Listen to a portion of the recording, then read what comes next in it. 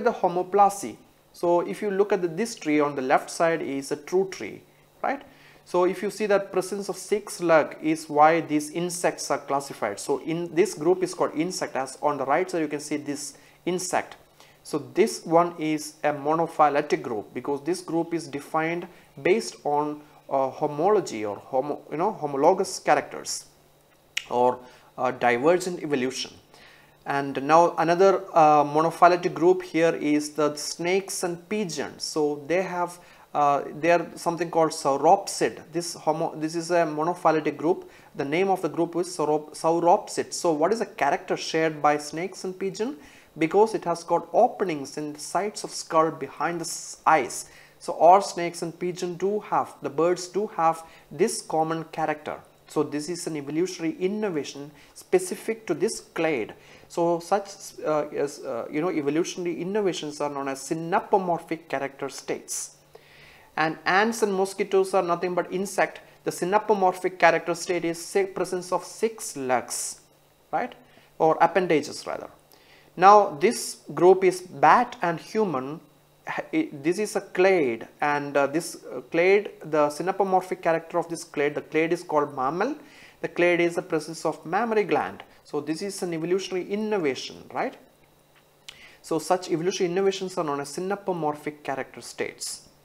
So now you can see that these are nothing but polyphyletic groups. So in this earlier picture you can see that if I put all these things together as presence of legs, so legged animal, ant, mosquito, pigeon, bat and human, of course that kind of character classification is analogy or analogous character, right?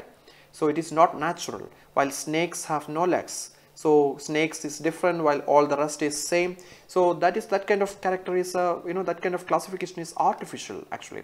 So that leads to something called polyphyletic groups. For example, bat, pigeon and mosquito group together because these are all winged animals, while ants and human has got legs, rather appendage for the ants, so I put in legs, while snakes have no limbs.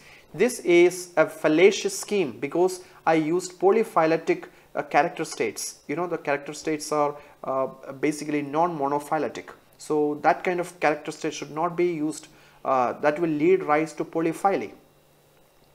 At the same time, if I use the synapomorphic character states for grouping the organism, I'm going to get monophyletic groups. So these groups are natural because these are common. These all have one common ancestor, and these have been derived from that common ancestor by speciation. So apomorphy is nothing but specialized or derived or changed character state or evolutionary innovations. So when this character evolves through multiple lineages and all the descendants of a common ancestor share it, it's referred as synapomorphy. Syn means or, right? Synonymous. So all the groups have that character that is known as apomorphic character. So that is called synapomorphic character state. So groups defined based on synapomorphic character is known as monophyletic groups. So monophyletic groups are groups defined based upon synapomorphic character states. So here is an example here. These are all monophyletic groups. So these groups have been defined based on synapomorphic character states, right? Insect is an example of a monophyletic group because the synapomorphic character state to define this group is nothing but 6 appendages, right? So, or the mammal is a synapomorphic character state. A mammal is a monophyletic group. The synapomorphic character state is presence of mammary glands, right? So that character is used to define this group. Plesiomorphy is ancestral or original or primitive character state. So that is called the plesiomorphic character state. So when this character evolves through multiple lineages that some descendants share it, it's called symplesiomorphy. Like synapomorphy, it's called symplesiomorphy. While only some descendants share it, not all descendants, right? So this is called symplesiomorphy. So groups defined based on symplesiomorphic character is known as paraphyletic groups. The main difference between monophyly and paraphyly is that paraphyletic groups are the groups that defined based upon symplesiomorphic character states, while monophyly are the groups defined based upon synapomorphic character states. So as you can see, the paraphyly, all these are paraphyly because some groups are exempted, right? So this is nothing but reptilia or reptiles. So ancestor had the character, some of the descendants have that character, but exceptions are there. For example, mammals as well as aves do not have the characters that are defining features of the reptiles. For example, poikilothermy. So the groups under the highlighted group do not form one clade, right? So this character, this kind of thing is known as paraphyly or paraphyletic group. So you cannot cut it with just one cut. You need at least two cut to cut out the group. So this particular group, the reptile, to cut this group you need three cuts. The first cut will be here, second cut will be on mammal, the third cut will be on aves. So you need three cuts to separate this group. So that is why it is a paraphyletic group, and this group is defined based upon, you know, this plesiomorphic character state or syn-plesiomorphic character state. So here you can see that monophyly, paraphyly and polyphyly all together. You can see here this group is called monophyletic group, or this is basically Similiformes. So the group is called Similiformes. Some of the new world monkeys, old world monkeys, apes and humans all together.